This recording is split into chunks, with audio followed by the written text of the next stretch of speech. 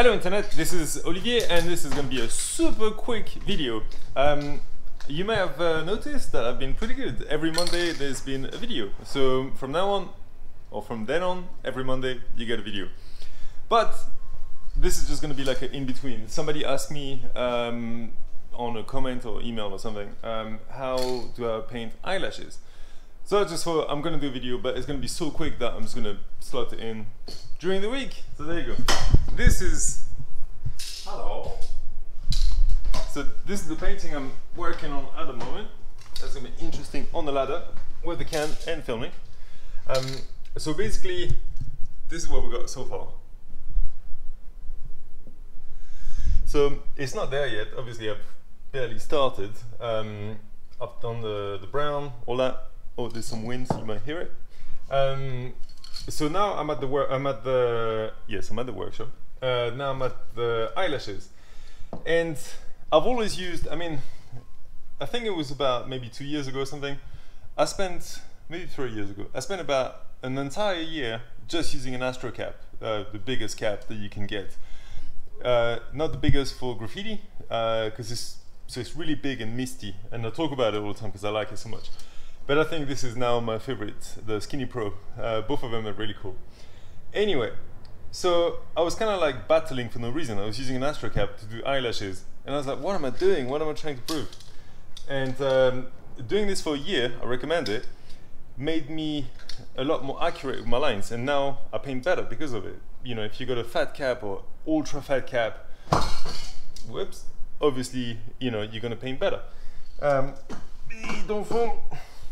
But if you go to skinny, it's going to be a lot easier. And now I'm kind of thinking I might start using marker pens to make it even easier. And also, I've got to remember to talk with the microphone because otherwise you're not going to hear me.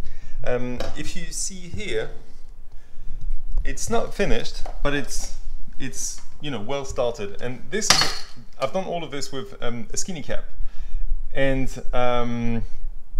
it's cool, and if you stand back it's going to be cool, but as you stand forward, as you come forward, it could be more detail in this. I'll show you in the picture in a minute. So I'm kind of thinking maybe I should mix my own colors of the Poscas, and I might do a special videos, actually that'd be cool. I'll do a video on how to mix colors with your Poscas when they're brand new or used, whatever. So I think I'm going to make my own palettes of Poscas for when I go in the street. So I'll just show you how to do them with a skinny, and then I'll show you the difference with a marker pen.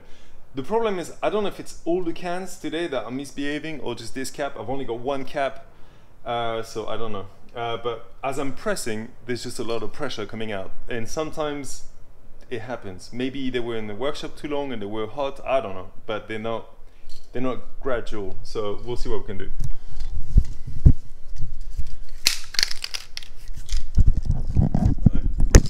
Turn the microphone around, you can hear me? Alright, so if I was to do the eyelashes on this, probably end up messing it up. I'll do it here in the air. So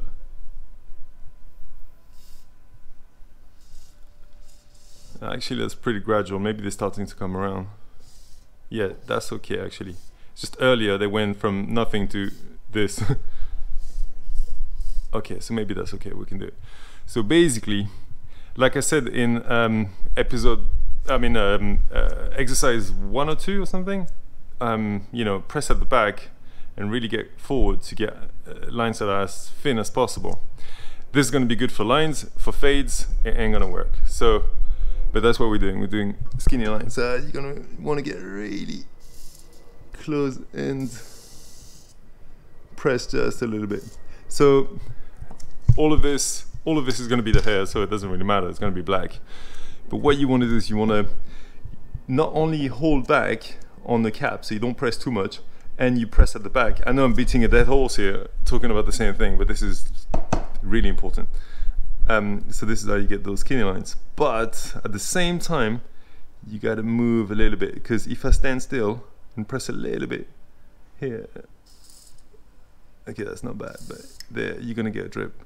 So if I go like this, there's a chance that it's not going to drip.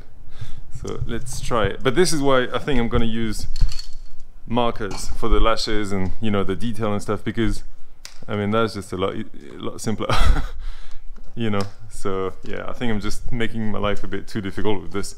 But if you want to do it with cans, this is how you do it. You just get really close and then you start pressing, and then stop coming up. You start pressing and then you just flick it.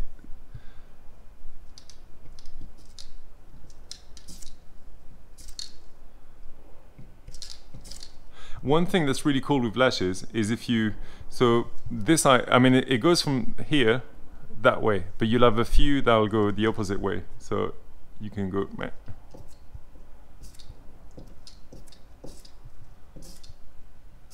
but most of them you make them go like this.